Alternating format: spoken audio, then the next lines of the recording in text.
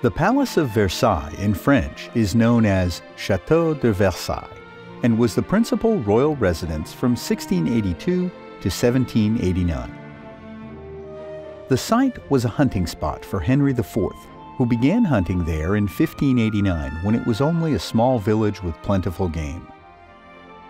Louis XIII, son of Henry IV, loved the village, landscape, and hunting, and upon his rise to the throne he began buying land in Versailles and erected a modest two-story hunting lodge.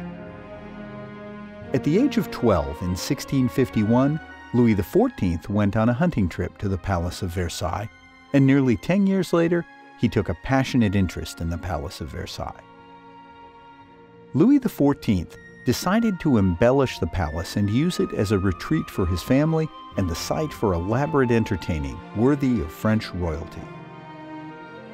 During this construction, the king created the gardens with a wish to make them the most magnificent in Europe, and included Italian-style grottos, fountains, basins, canals, flower beds, and groves of trees.